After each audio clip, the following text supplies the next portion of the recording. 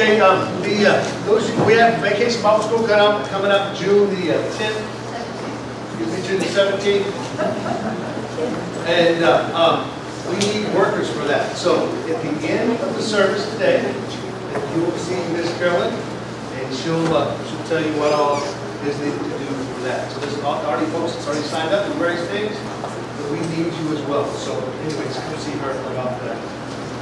This is kind of exciting for me, believe it or not. A long time ago, whenever I first started preaching here, lightning struck the transformer, and it actually went out. And that's the reason why we have what we call Fireside Fellowship, because that Sunday I preached a sermon, and back in the day I used to wear a tie and a jacket. And what you don't know is when preachers dress up in ties and jackets and stuff, then you only iron the front part of your shirt because no one sees the back part. So that Sunday I came here, there was a lightning storm and hit the transformer, just like the transformer's out right now. And I took off my shirt and showed everybody my secret. Anyway, rolled up my sleeves. But the sermon that morning was about the body of Christ coming together. And I had a charcoal briquette, and the whole sermon was having how one charcoal briquette would be on fire, but by itself it could go out. But if you got that charcoal briquette next to the other bunch of briquettes, then they all light one another on fire. And I'd liken that to the scripture about how we need to come together and worship together corporately, about how it's important. If not, we burn out. That's right. On ourselves, we burn out. But corporately together, we're able to grow in our flame and our passion for God. So anyway, so that was the sermon then. That's what started the Fireside Fellowship. There was only, Caroline, you were here then. There was only probably about 26 of us here then. Now we got about 100 more than that here today. So that's awesome. I'll try not to get long-winded today. We're going to be in John the 6th chapter. Telling me that not to get long-winded is like telling, the wind not to blow in March. But anyways, I will try my best. I hope that you guys like my invention over there with an old school air conditioner with the ice in front of the fan. That's the best we can do this morning. Thank you for sticking around though. I know it's hot in here, but if you focus on the heat and nothing else, then you might as well leave right now, to be honest with you. We're going to focus on the Word of God, because I guarantee you the disciples and all those that followed Christ back in the day, they were not in air-conditioned buildings. They were not walking around after Jesus going, man, it's hot in here. We need to, whatever. That wasn't the case. They were walking after Christ, literally walking, sandals, sometimes eating food, sometimes not eating food. And so for us today, we're actually sacrificing a bit, getting out of our comfort level. But I don't think that's a bad thing. I think that's actually a good thing. That shows us that as we get together as the body of Christ, we understand, and we get sometimes, and I preached on this literally a couple of weeks back, about how sometimes we get too comfortable with our Christianity, and we like the luxuries as opposed to liking what it is that we're following. And so today we're going to pick up the 6th chapter as we start part 6, the final installment of Not a Fan. The 6th chapter of John, and if you guys want to take your jackets off and that kind of stuff, that's whatever's good for you, as long as it's appropriate for the church, I'm all right with that. Right?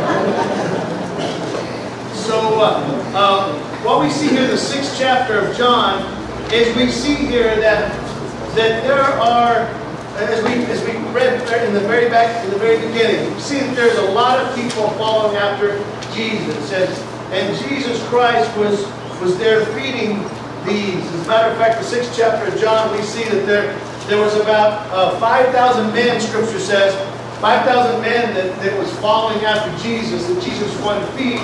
But when you take in consideration the women and the children, you're looking at 15 to 25,000 mouths. That's a lot of folks to feed, right? And so what's happening here is Jesus is going to have one of those define the relationship moments with his crowd and those that are following him. And after a full day that they were listening to his teachings, they were hyped up about seeing Jesus, and now all of a sudden they were getting hungry. And then they wanted to see what Jesus was going to do about it. You see here, Jesus asked here in the 6th chapter, Jesus asked his disciples, tells them, say, how are we going to feed these folks? And one of the disciples, Philip, he was not really having it. He kind of said, hey, even if we had 8 months worth of wages, we still couldn't buy enough bread to feed these folks. That was Philip's response. Andrew here. Andrew, he had a whole different response. Andrew would scan the crowd whenever Jesus asked that. He was looking ahead of time. He was out there and he had faith enough that he knew that, hey, this is Jesus. I've seen him perform miracles. It ain't nothing for him to feed these folks. I've seen him heal the lame and give eyesight to the blind. I've seen all these things.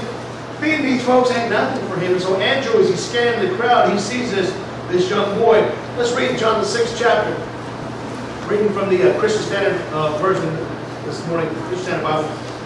After this, Jesus crossed the Sea of Galilee or Tiberias. A huge crowd was following him because they saw the signs that he was performing by healing the sick. Jesus went up to the mountain and sat down with his disciples. Now the Passover, the Jewish feast, was near. So when Jesus looked up and noticed a huge crowd coming towards him, and he asked Philip, where will we buy bread so that these people can eat? He asked this to test him, for he himself knew what he was going to do. Philip answered him, 200 denarii worth of bread couldn't be enough to feed all of these people, for them to even have a little bit. Verse 8, one of the disciples, Andrew, Simon Peter's brother, said to him, there's a boy who has 5 barley loaves and 2 fish, but what are they for so many? Jesus said, have the people sit down. And he grasped the place, and they sat down, and the men numbered about 5,000. Then Jesus took the loaves, and after giving thanks, the key here, he gave thanks to God. After he gave thanks, he distributed to them, those who were seated. So also with the fish, and as much as he also gave them the fish, as much as they wanted. Verse 12, when they were full, he told his disciples to collect the leftovers, so that nothing was wasted. So they collected them, and filled 12 baskets with pieces with the 5 barley loaves that were left over by those who had eaten. You see, Jesus took this boy's sack lunch and he fed the entire crowd. And it says here that not only did they feed them, but they had leftovers. That's a lot of food. For $50,000 to $25,000, that's for 50,000 to 25,000 people, that's a lot of food. But hey, this is Jesus we're talking about. This is not some random old boy. This is Jesus. This is the Messiah. He can do these things. He can do all these things that we ask him to do and even more. We need to be followers so we can understand the relationships that Christ has with his people, so we too can fall out and fall into this category. The category is that being followers of Christ, believing in Christ, and believing in Christ can do big things. So, it's what takes place. Let's get down to verse 22. You see, after dinner, the people decided to camp out. And they stayed the night. And they be with Jesus the next day. Hey, if they were fans, let's give them credit. They were committed fans. They just didn't eat and run. They wanted to hang out. Verse 22. Next day, the crowd had stayed on the other side of the sea where they had been only one boat. They also saw that Jesus had not boarded the boat with his disciples, but his disciples had gone off alone. So the boats from Tiberias came and near the place where they had eaten bread after the Lord had given thanks. Verse 24, then the crowd saw that neither Jesus nor his disciples were there. So what did they do? They got their boats and went home. No, that's not what it says, is it? It said they got their boats and they went to Capernaum. And they went looking for Jesus. When they found him on the other side of the sea, they said to him, Rabbi, hey, how'd you get here? Let's break this down a little bit this morning, ladies and gentlemen. You see, the next morning, they wake up and they're hungry again. And they're ready for a little breakfast. Because as I've told you guys this before, when God does things, he does things big. So this bread and the fish that he gave them, and I said this many, many times before, this was the best bread and the best fish probably they've ever eaten in their life. Amen. You thought that red lobster was good. And it is pretty good. But this smashes red lobster. And those cheddar biscuits, oh my goodness gracious. Woo! I could get started on that, but I won't. But what you see here is when Jesus does things, he does things big. He doesn't play around. Jesus, when he does things big and big miracles, he does things big. So why in the world then do we limit Jesus on what he can do? Why is it then when we ask things that sometimes we're so downtrodden and we pray and we say, Lord, if it be your will, and this, and then we're so downtrodden, we pray, hey, if you're a child of God, pray with some faith. Hey, believe what you're saying, right? Lord, if it's your, and you know, you oh Lord, I'm so downtrodden. And there's nothing wrong with being humble. God says we should be humble before the Lord. Nothing wrong with that. But what I'm saying is believe and expect. Believe and expect a miracle. Believe and expect that Jesus is going to answer. Pray to God and believe in what it is you're saying. Don't just pray and go through the motions and go, well, I know you can, but you're probably not going to. Jesus is like, well, wait a minute here. Aren't you contradicting yourself? Why in the world are you sitting there praying to me when you don't believe it in the first place? That'll preach, huh? Why are you praying right there? Why are you praying to me when you don't believe it in the first place? Why are you praying for it? Are you praying to believe? God does big things. They woke up the next morning, they wanted some of that good breakfast, a.k.a. their meal ticket. They went around looking for him. They found out that Jesus was on the other side of the lake. Instead of going home, hey, at least they went to be with Jesus. So this crowd seems to have a high priority of being with Jesus. Hey, maybe they're more than fans after all. Maybe they are followers of Christ. All right? So by the time they catch up to Jesus on the other side, they're starving. They've already missed breakfast. Their lunch is bearing down on them. And they're, you know, Jesus here, they want the all-you-can-eat buffet again. All right? That's what's taking place. And in verse 26 here, Jesus, he knocked out the all-you-can-eat buffet. All right? The time was over for that. The timing was over for that. No more free samples. He's now going to ask them and give them a define the relationship moment here. You see, ladies and gentlemen, God has miracles for you. I believe that God has miracles for us. God delivers us, takes care of us. And I really believe with all my heart that God can and does do that. I believe that miracles continue to this day. I believe that God uses people and God is still in the miracle business. I don't believe that ceased. I know there's some folks that believe that ceased in Scripture. I don't believe that. I believe it continues to go. I know that I've seen them all night. That's all I can base that upon. So we see here that Jesus here continues to do miracles, and then the miracle ceased. All right, the miracle of the free food ceased, and then he's going to ask them to find that relationship in verse 26. Verse 26, Jesus answered them, truly I tell you, you are looking for me not because you saw the signs, but because you like my grub. That's exactly what he says there in verse 26. Hey, you came over here not looking for me to see what I can do because I am the Messiah. You came over here for the free food, the free sample. To find the relationship moment on that, huh? He calls them out straight up. Verse 27. He said, and verse 26 says, because you ate the loaves and you were filled, you were full. Verse 27, don't work for the food that perishes, but for the food that lasts for eternal life, which the Son of Man will give you, because God, the Father, has set his approval on him. Wow. Wait a minute here. He's basically telling them, hey, you all boys are coming over here because that fish and those biscuits were good. However, I got something more for you. Now, what about when we come to church? We come to church and we seek a word from God. We want to feel God. We want to be able to have that relationship with God. And then God says that to find the moment thing says, there's something more than going to church and feeling an emotion. There's something more than going to church. And sometimes I think that in churches today, what we've done, ladies and gentlemen, is we've relegated emotion to worship. I think that's wrong. I think worship is way more deep than an emotion. You can sit there and laugh and cry and do everything you want to. Is that worship? That's an emotion.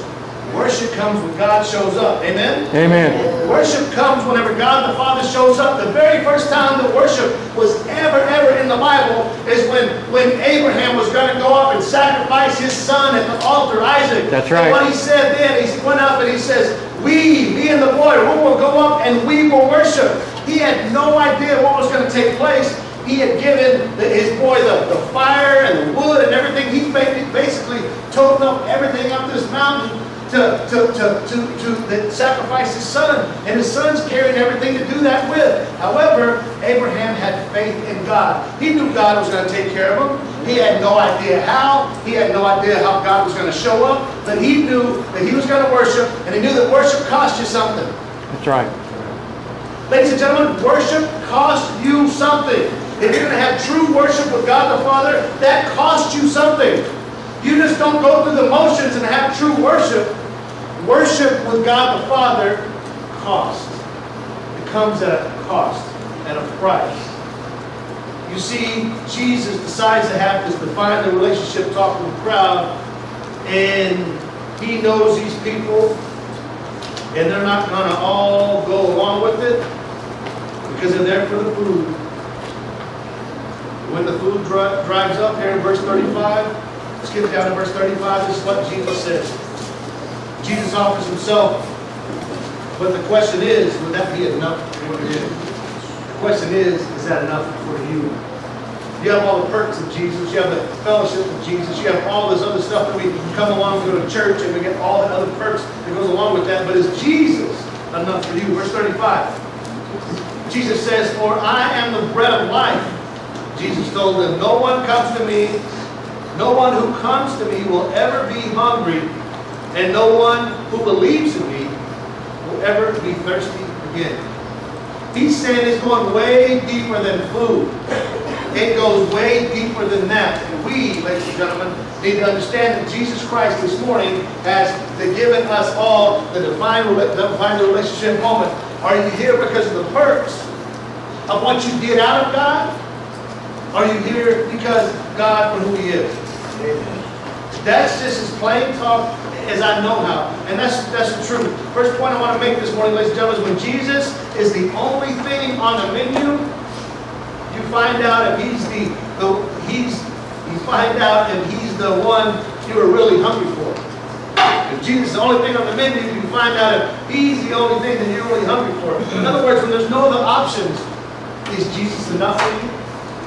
When there's absolutely no other options, is Jesus enough for you? Well, ladies and gentlemen, I've had the privilege to be around a lot of folks in life, and I've seen them, how they have gone from being a fan of Christ to a follower of Christ. I've seen people about how they have been on maybe deathbed different conversions, and how they've gone from being simply a fan of Christ to a follower of Christ. I'm going to talk to you guys about two guys that I grew up with inside the church, inside the youth group. I will tell you one of them's name, and the other one I didn't get. I was trying to get the Holy to give his permission, so I'll just use an initial for his name. I want to make sure that everybody is okay with this, and I know that he will be. But I know that all three of us went to the same youth group at the same time, and I know that all three of us strayed away. Some of us in various directions. But when Jesus Christ is the only thing on the menu, is that who you're hungry for? Well, let me tell you about that. I know that you know that my testimony about how I've gone through and did my crazy days and came back to the Lord. I praise God for that. But I want to talk to you about even plugged into the church. You see, I was going to church, and I was inside the church, and I was a part of the church. And as that was taking place there, I skipped out on a lot. I decided that, hey, Sunday school maybe wasn't for me, so I didn't go to Sunday school. And maybe Sunday nights, I didn't go to Sunday nights. And I had all these things. At the time, I loved the Dallas Cowboys. I've since been reformed, and that's praise on that. I used to like them back when they won, but, you know. Anyway, that's another story for another time. But, if the Dallas Cowboys were playing on a Sunday night, there was no way that I was going to church, because my church was right in front of my living room, watching my big screen television, watching the Dallas Cowboys play. that was what I thought that I was going to do, and that's what I did for a long, long time. It wasn't until I understood what being a follower of Christ meant, and that meant that I need to actually learn more about it. I actually need to read Scripture. I actually need to get plugged in and be around like-minded people. And when I did that, I thought, I don't know about all this stuff. But I will tell you that when I started going to Sunday school, and I will tell you that whenever I started to get plugged in on Sunday night church and Wednesday night church, and I started getting plugged into various things about how my personal faith grew, and I've seen what it does whenever you get plugged into the body of Christ, and I've also seen what becoming a fan into a follower can do, to change your life completely, absolutely completely. A friend of mine named Tony. Tony, I grew up with him. Tony, same youth group as Tony. Tony became a drug addict. Tony was a drug addict, and he was in and out of prison. As a matter of fact, I have a picture that I wanted to show you guys on the PowerPoint about my friend Tony. And I called him and I asked him if I could use that, and he said yes. But let me tell you about Tony. Being in and out of prison, he was a drug dealer. Tony was a skinhead. He was a racist. Tony was in and out of prison numerous times. I'm here to tell you that today Tony had a defined relationship moment with God. You see, he, like many of us, walked around with God in the circles of God, being a fan of God, as long as it was good for him.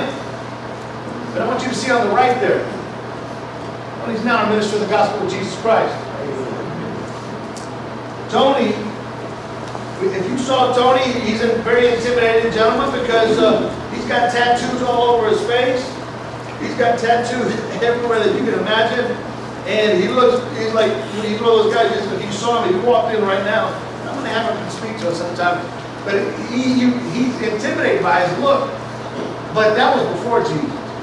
You see, what took place after that is he understood, okay, that's who I once was, but I'm not that person anymore. And things do not define me. And so my friend Tony, is he still, work in progress, like we all are, but he's spreading the gospel of Jesus Christ now. God had to define the relationship moment with my brother Tony. And praise God that he is serving our Lord now.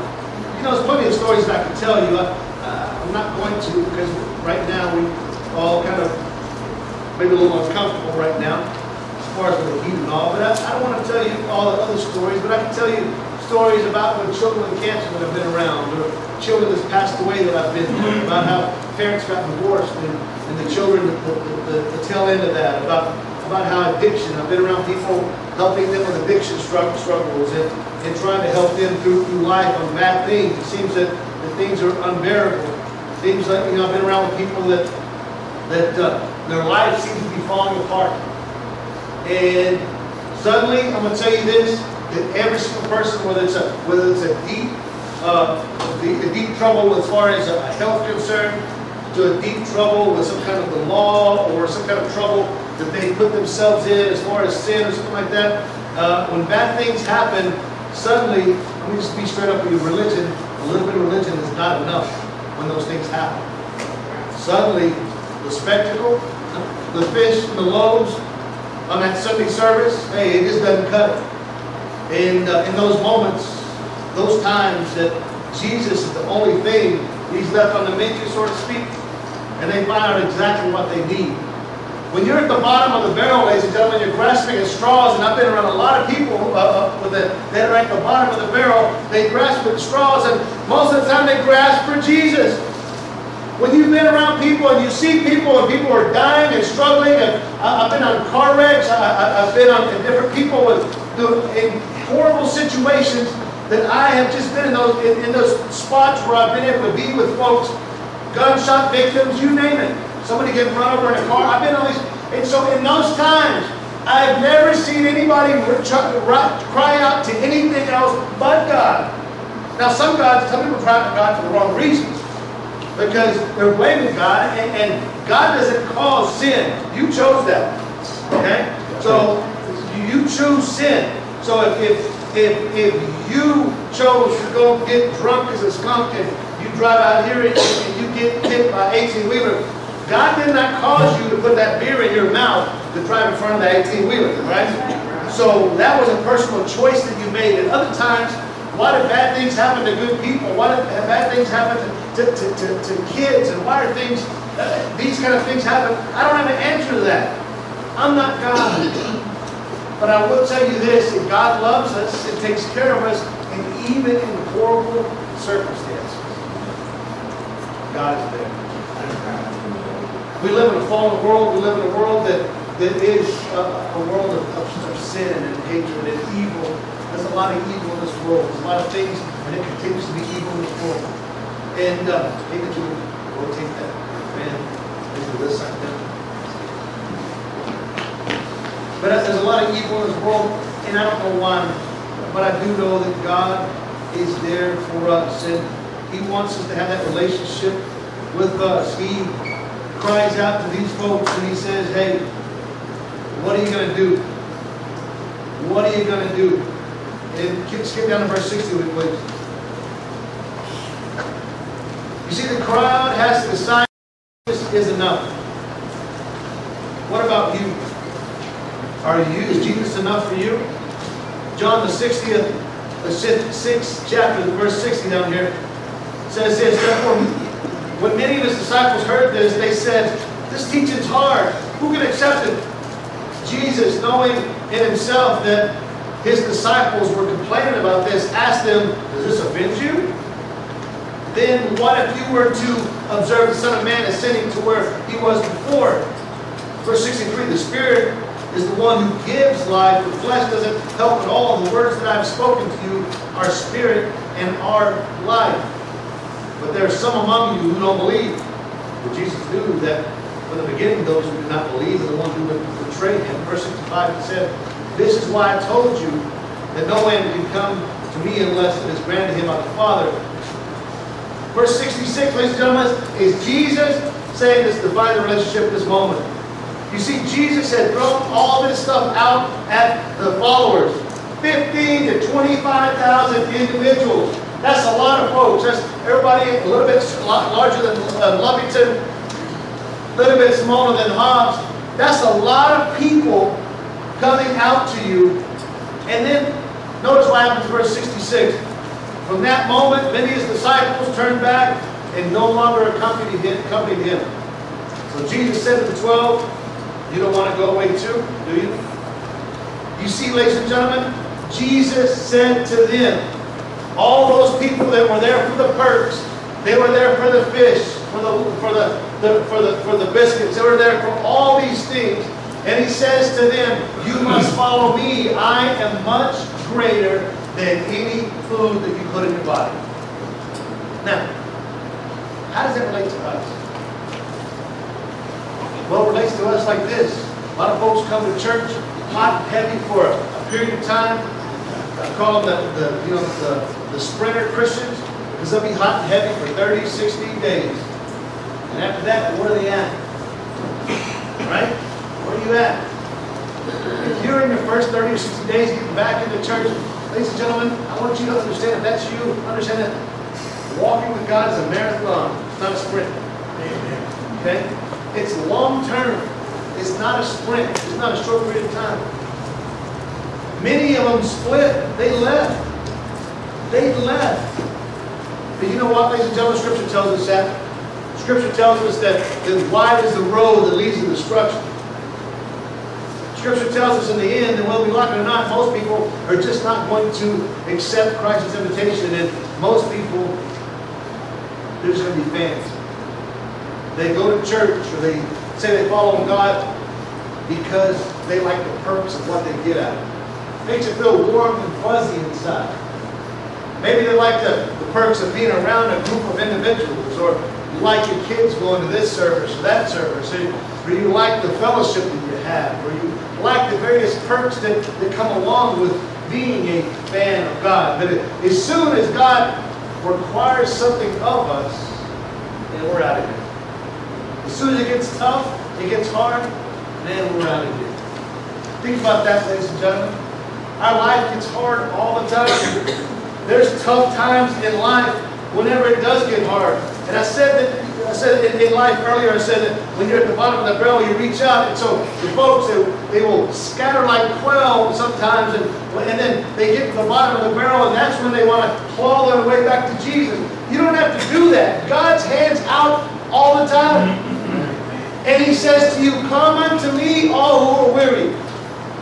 Come unto me. This is my hand, Christ says. Follow me. Don't just be a fan. Be a follower. You see, John 6:67, basically he says to his disciples the same thing. You got to leave me too. You know, a lot of people, they like the idea of heaven. They like the idea of miracles. They like all the free stuff. They like the people around. They like the excitement. They were exactly like these people with free fish and free food. And when it's all said and done, like most of everybody else, 50 to 25,000 people got up and left. Now, I don't know in what context verse 67 was. I don't know in what context that Jesus is asking his disciples. I don't know if he's frustrated. I don't know if he's angry. My guess is he was disappointed. Because if you have gotten all these people and they have seen your miracles, that's the reason why they're out there in the first place. They heard about Jesus. They heard about his miracles. They saw his teaching. They did everything. They came to church, if you will. Let's put this in 2018. They came to church. They saw the show. They heard the preacher. They liked everything about it. And then, define the relationship.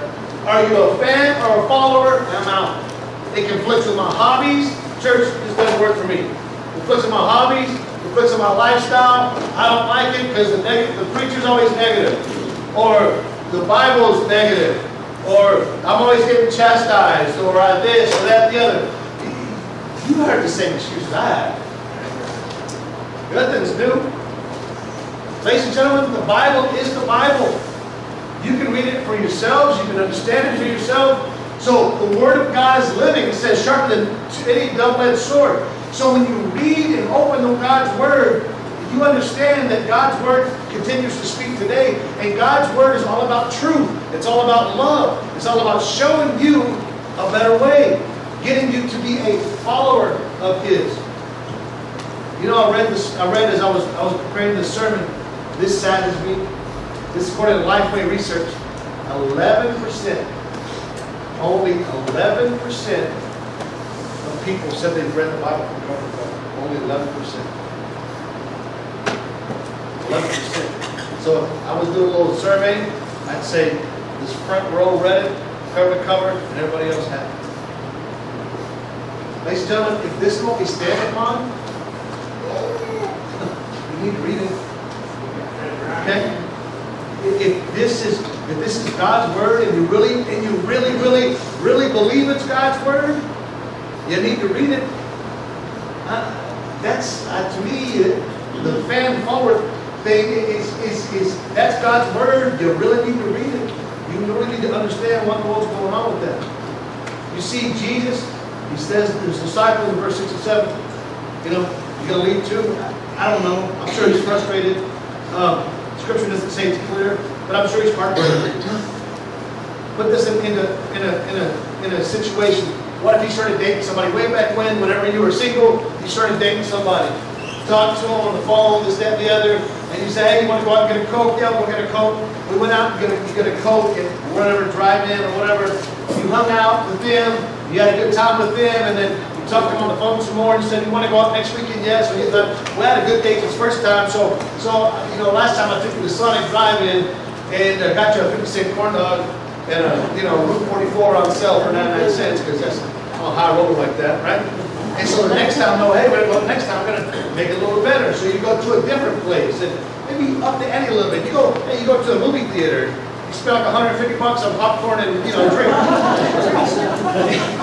And you up the ante a little bit, right? So now you have more at stake in that, and you're going through the relationship, and where you're going on, and every time that you as a guy asked that girl, she said, "Oh yeah, I'll go to the movie theater with you," and have all the perks that go along with it, and I'll go to Sonic, and I go all these things, and so then you keep building up, and eventually, hey, I want to go to the Saxony room or Calabar and spend $1,000 on you, you know. And so, 500 or whatever. And so anyways, as you build all this up, you say to that person, when you're fixing to go out this important date, you say, you want to go out on this weekend? They say, yes. And the girl says, yes. And so, I want to have this special date lined out. When in the girl's mind, she's thinking, boy, we started off at 50-cent corn dogs and 99 cents Route 44, and we worked all the way up. I know that we've been out a lot of times, and now Calabar or Saxony is in my reach. So she says, yeah, I'll go out with you. So then you take that girl and you go to the park. You sit down on the little bench at the park in the grass or whatever, and she's looking around at you going, what are we doing? Where's the stuff? And you say, we're having a date. And she says, this is a date? No. Let's go do something. You need to feed me. You need to give me. You need to give me the perks of this. You see, she then says, I don't like this, and I'm out. See, that's the way a lot of Christians are. They work up and they get a little bit of taste of Jesus, and boy, that propels them to the next thing. And then they get a little bit bigger taste of Jesus, and boy, that propels them to the next thing. And then they continue to maybe get plugged into churches and to disciple groups and all these things, and boy, they continue to get built up, and it's like, great, now let's go to the next thing. And Jesus says, am I enough for you? It's not about the things. Am I enough for you? Jesus Christ this morning is asking you exactly that.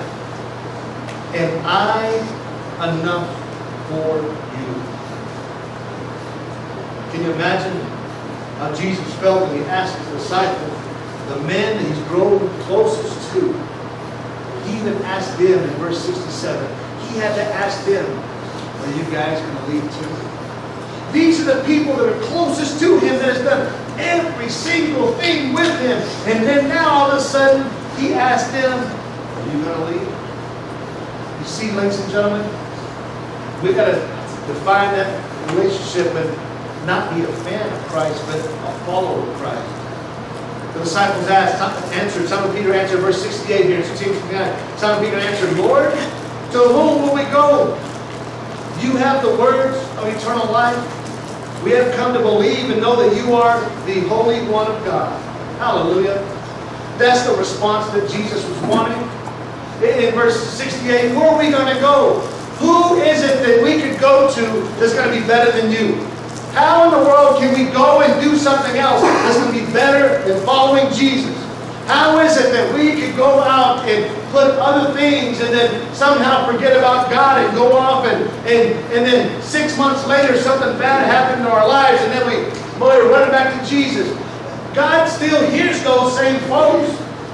But isn't it easier and better if we take Jesus Christ by the hand and walk with him daily? Amen. You remember what it said in Scripture? We talked about this through this whole Scripture is take up your cross daily and follow him. Carry your cross daily and follow Jesus. You see, ladies and gentlemen, we know that this earth that we live in, we know that it's going to falter. We know that there's bad things happening in it. We know all the things that we see in the news. Sometimes some of us don't even watch the news anymore because it's so difficult and chaotic. We know bad things are going to happen. But understand this, ladies and gentlemen, if you've read this, you've read the rest of the story. Jesus Christ came to this earth to conquer death, to conquer all the evil of this earth, and eventually, as followers, not fans, unfortunately, as followers of Jesus Christ, as committed followers of Jesus Christ, those whose names are written in the Lamb's Book of Life will one day spend eternity with God the Father. Amen. Ladies and gentlemen, on the flip side of that, I got to be real with you.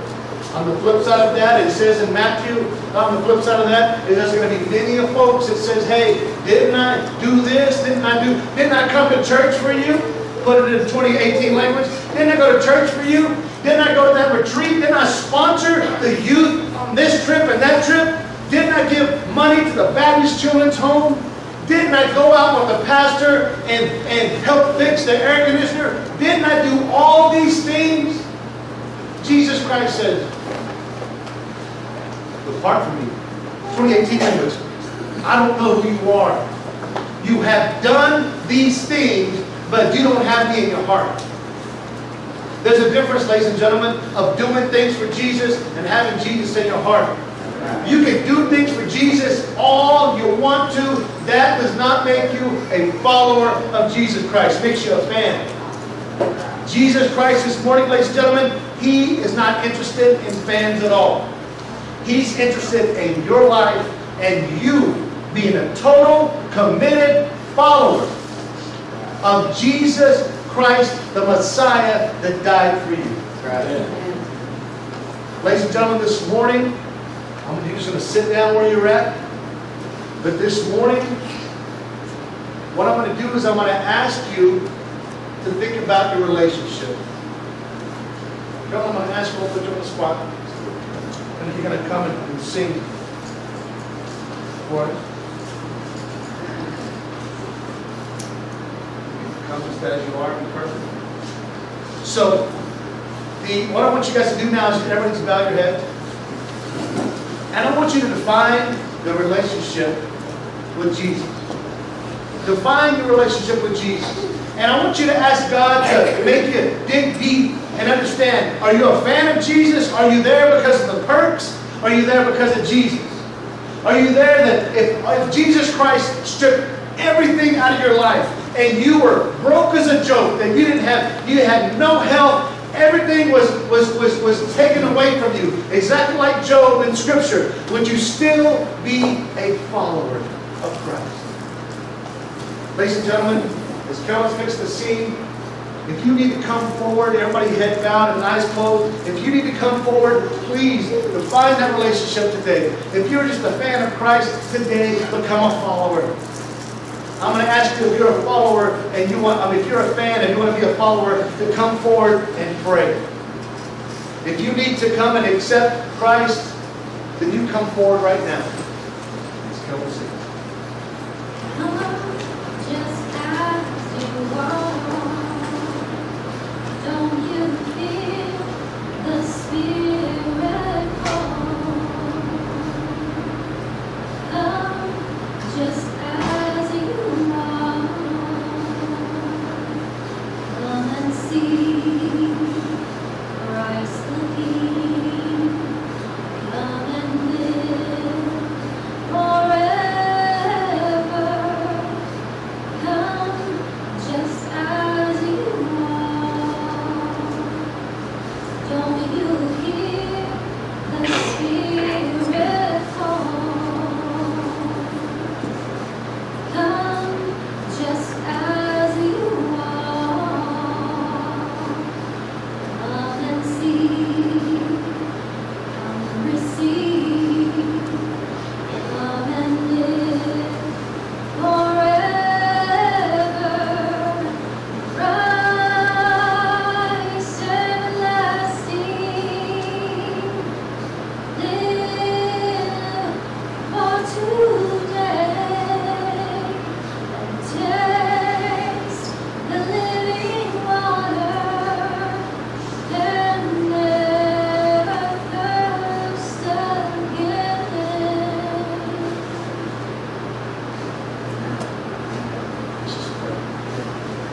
Kind grace, Heavenly Father, Lord Jesus, thank you so much, God, for your love and your mercy, Lord.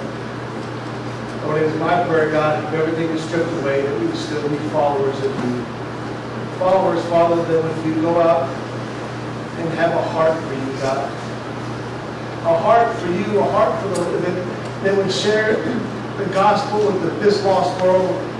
A heart that's going to go out and help the needy and help those that need a hand and help those that need a friend.